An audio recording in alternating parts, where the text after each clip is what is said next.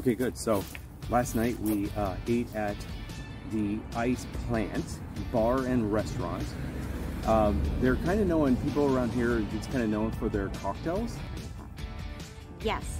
So Josie and Adam actually told us to go there and just go to the bar and tell the bartender to make me something special. So they did, and that was pretty amazing in and of itself. It's really a creative thing they have going there.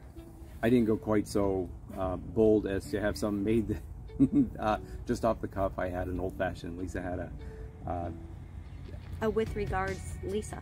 That's what we named it. With now. regards Lisa, yeah, it was good, right? Yeah, it was delicious. It was a good drink.